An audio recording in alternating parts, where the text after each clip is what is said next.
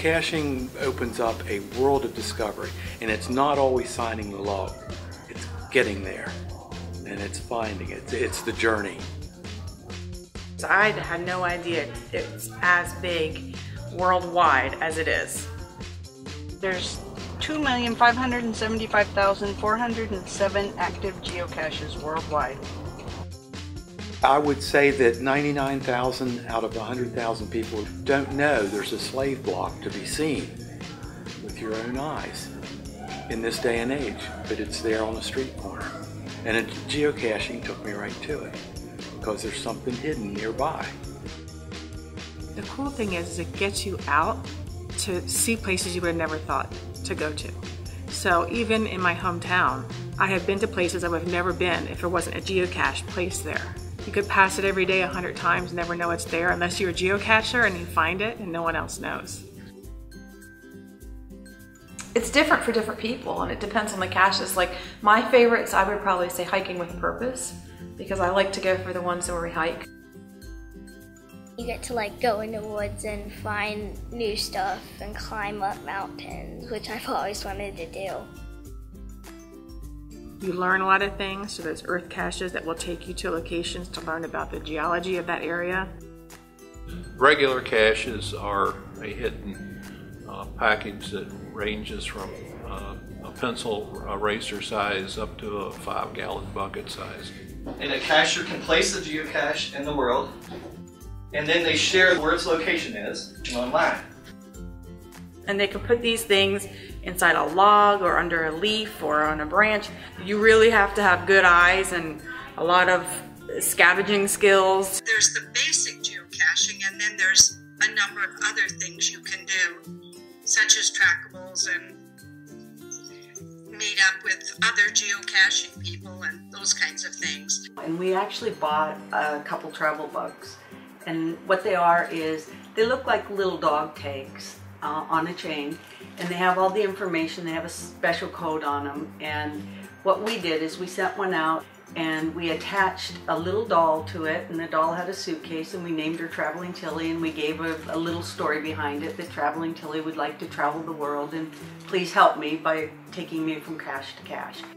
She got about 12,000 miles, but she was in the United States except Mexico. She did go to Mexico.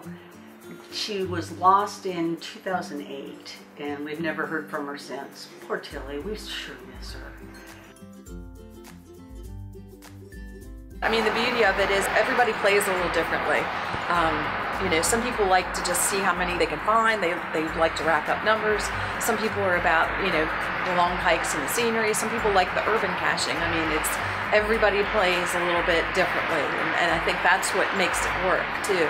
Why so many people do it, you know, because you can make it whatever you want it to be. You know, whatever it is you're looking for, you can find it in geocaching.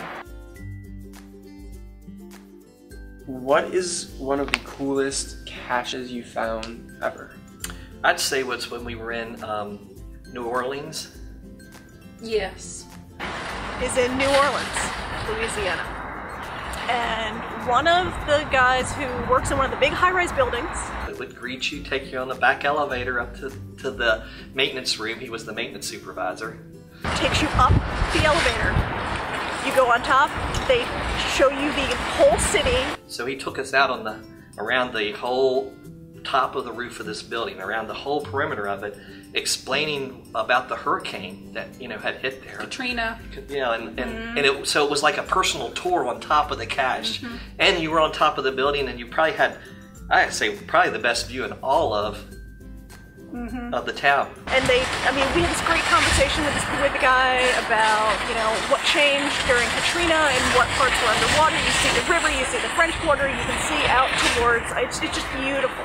Absolutely gorgeous. So my geocaching name is Pinky26, and I have found around 226 geocaches to date. My geocaching handle is Mizme, and I found probably about 120. I'm West Virginia Little Eagle, and this is my 299th cache.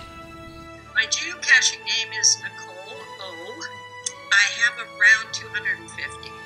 We have never done it before. We don't have a name yet. We don't have an account set up. We learned about it through a friend, and we came today, and it's very interesting. We've been doing this for like 2 days or something. Kay Sullivan is my caching name.